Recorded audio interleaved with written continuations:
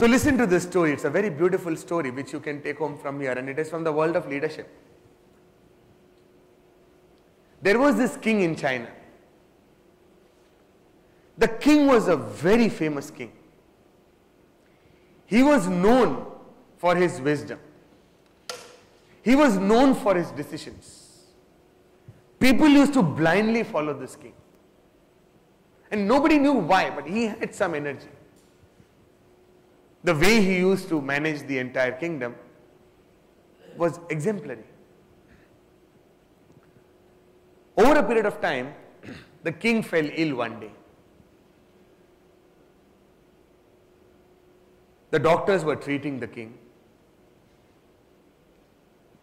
And suddenly, when the subjects came to know कि राजा हमारा बीमार है, people started discussing, अरे यार, what will happen after this king? Because his son, a very young guy, the so-called prince, जो भी आपको बोलना है, we don't think he is capable of managing a kingdom like this. So there was this rumor around, discussion around.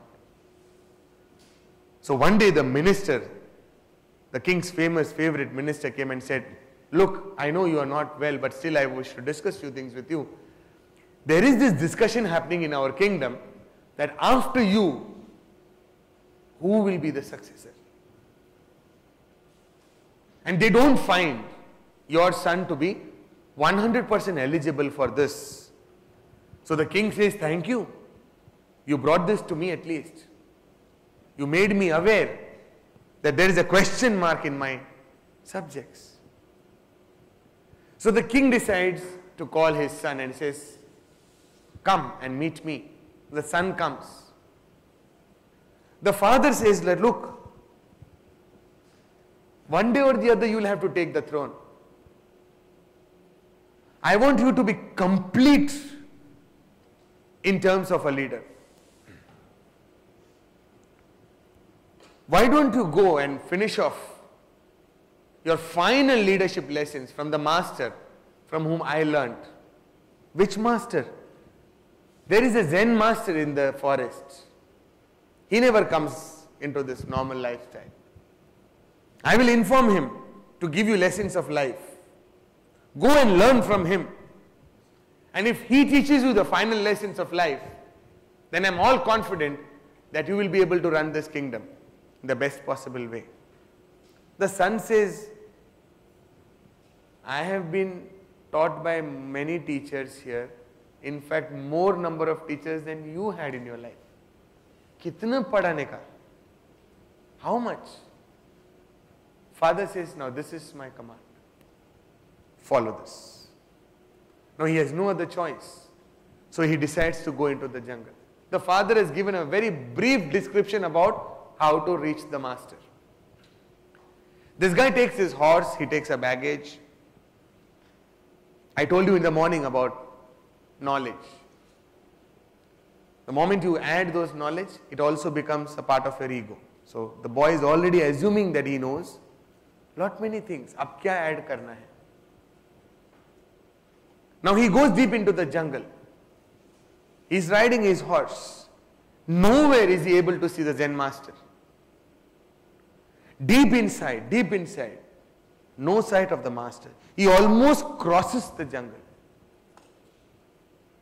And when he crosses the jungle, there's a big mountain, huge mountain. And on the root, on the base of the mountain, there is a small hut. He takes his horse towards the hut. And by the time he reaches the hut, a very old Zen monk comes out. He looks at this young chap and he smiles and says, oh, you have come. I was informed that you will be coming. So he says, I am the son of the king. He says, I am aware of it. So this guy is in a hurry. So he says, give me the final lessons so that I can take up leadership. I can develop more people.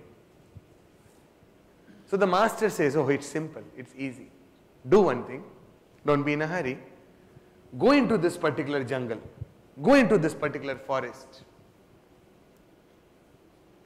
And come back and tell me what is the sound of the forest.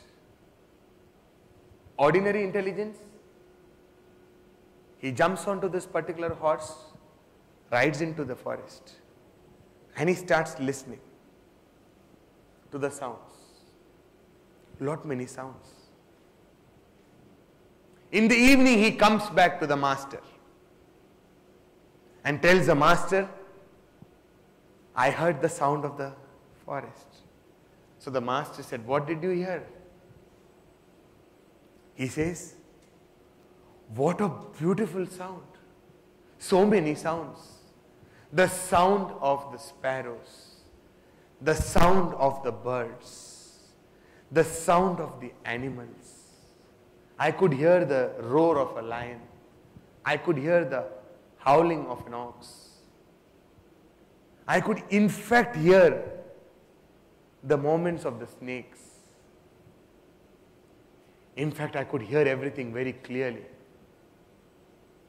The master looks at this particular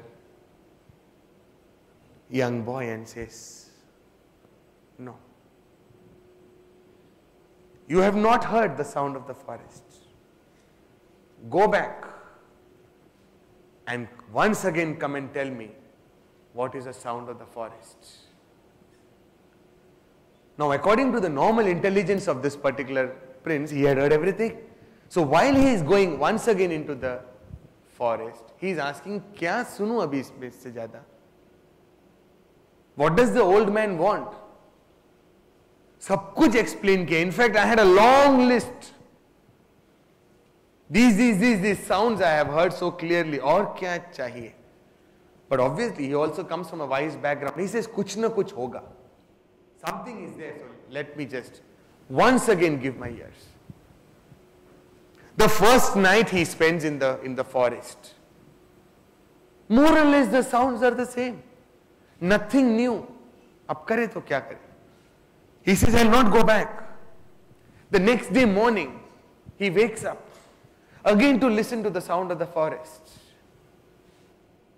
Nothing new. Wahi chirping sounds, birds sounds. Now he says there should be something beyond this. He fights with himself. Days passes. He is not able to hear anything beyond what he was able to hear before. But he says, I will fight. There is something, no doubt about it. And that's the reason why my father wants me to learn the basics. Let me. 5 days, 6 days, 7 days. He keeps on focusing on the sound of the forest. And then one fine morning, he wakes up in peace. And when he listens to the sound, he has a graceful smile and he gets back on his horse, rides towards the master. Master sees this guy coming. He gets down from his horse. The way he is walking is different now. The way he is looking at the master is different. Looks like pride has disappeared. He has encountered, he has experienced something very different. So he comes to the master and bows in front of the master and says, Master, I think I have heard the sound of the forest. Language has changed. He is not confirmed yet. He says, I think I heard the sound of the forest. The master says, what did you hear? He says, when I went beyond my ordinary thoughts, when I focused on